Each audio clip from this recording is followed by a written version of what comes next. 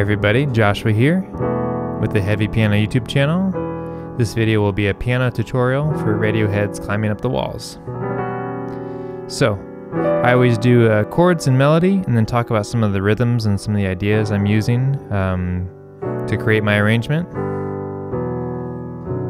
So, like I always say, let's get right into it. Let's see here. Introduction.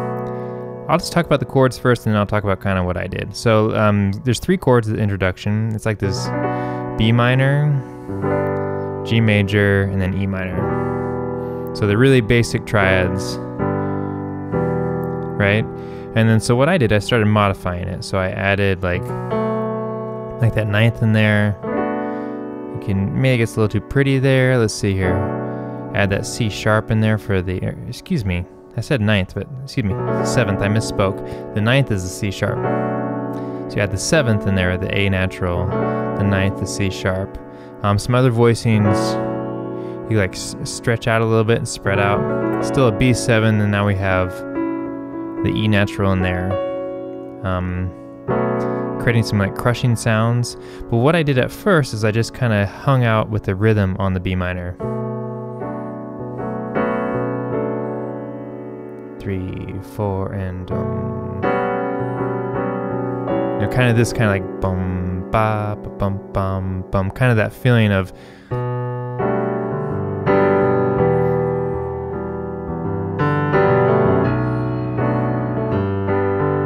kind of like driving that beat. I'm emphasizing it there a little bit more. So before I got into the 3-chord pattern, I had already kind of like established the tone and the pulse of the piece just by repeating the B minor. So if that makes sense or not, I would encourage you to go and watch my video to kind of see some of the voicings I did. You know, when I create these arrangements, I'll set the camera up and just kind of let it run until I get a take that I really like. So I'll give you some of my ideas here.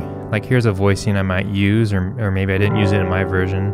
Again, I'll take some of the ideas. So like if I've taken this shape in my right hand over the B minor, does that work over G as well? So I know I'm stretching out that left hand a little bit there. And then can I use that again over the E minor?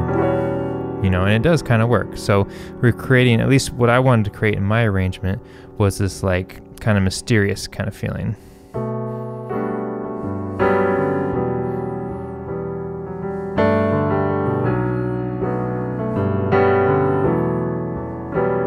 So just some of those voicing ideas, you know, just start with the basic triad, try adding in like a 9th or a 2nd, you know, there's adding the 6th in there.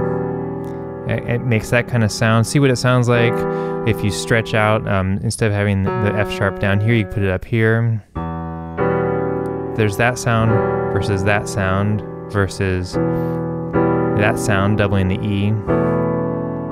I hope I'm not going on too much of a tangent here, but my point is, you know, try adding or subtracting notes to like create the sound that you're looking for. So anyway, introduction, 3 chords. Sorry about that. I kind of feel like I'm babbling a little bit, but I do want you to get that idea of like, you know, what I do as I sit down. Okay, so I know my first chord is B minor. Okay, let me first add the 7th and see what that sounds like. Let me add the 9th. Let me take things out. Let me layer different chords and see what kind of sounds I can come up with. And that's how I create my version. So, those same chords are going to be used for the verses.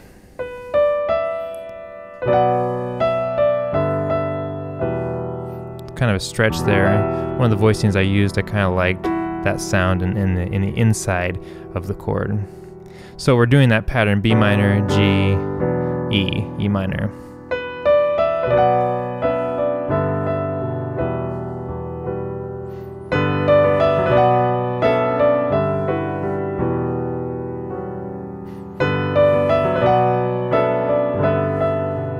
Adding some notes here to add a little bit of color. But all playing around with that B minor, G, E minor sound. And then you kind of hang around in the E minor chord here.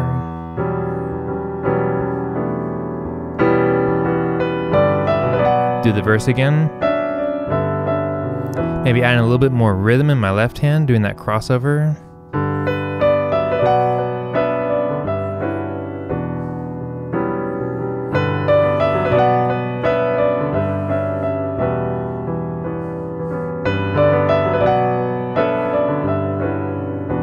come to the chorus. The chorus will be E minor, F sharp minor, G major, A major, back to E minor. I'll kind of talk about that as I go. Melody comes up here. You could also play it as like a D over F sharp.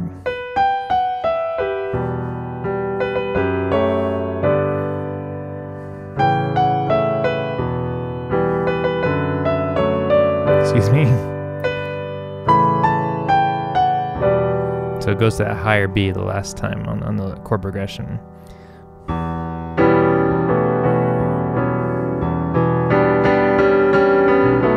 Then we come to another verse again. Again, I'm messing around with that E minor a little bit.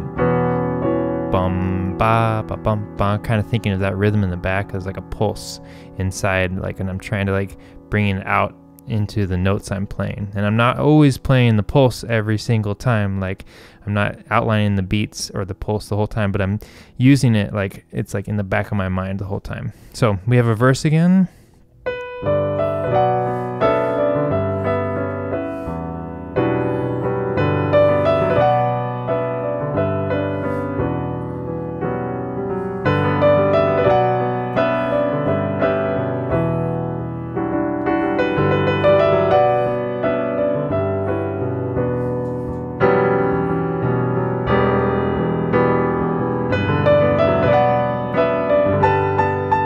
Notice the melody, if you listen to the recording, goes up a little bit.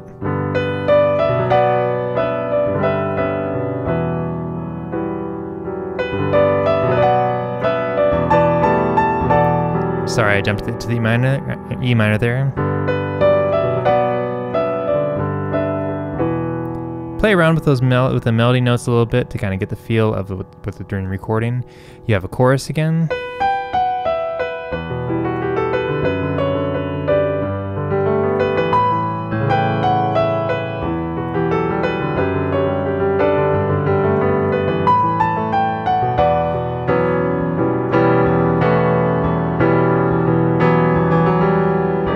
And then it's big, it's kind of like it's like instrumental over the chords from the verses.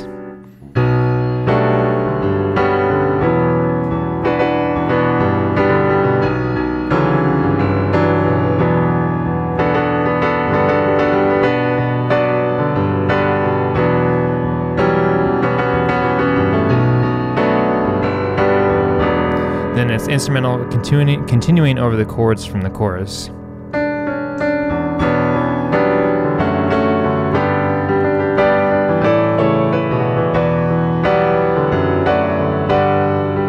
And then you have that line.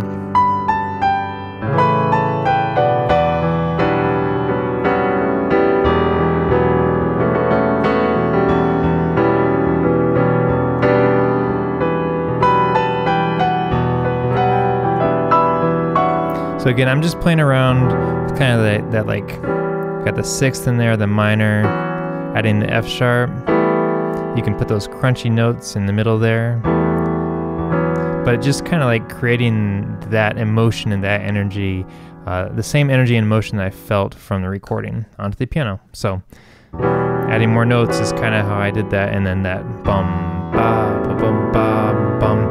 Another thing I will do is kind of like allude to the different chords, right? So our chords in the introduction, B minor, G major, E minor, right? So even though I'm playing an E minor chord, I might allude to a B minor, you know, right? So like, yes, you got an E in the bass, but then this is basically a B minor chord, right? Because a lot of those notes overlap. So that's one of the things I'll do too, to kind of like connect everything together. The chorus I made a little bit different. In the recording, I think there's like that da da da da da da da dum, kind of like that rhythm, maybe in like strings or something.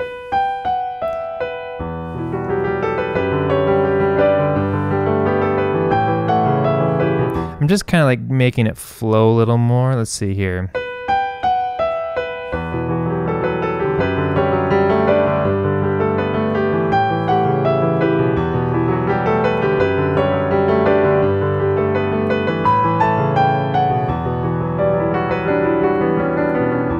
You techniques there, just adding some of those moving notes in there kind of help change it from the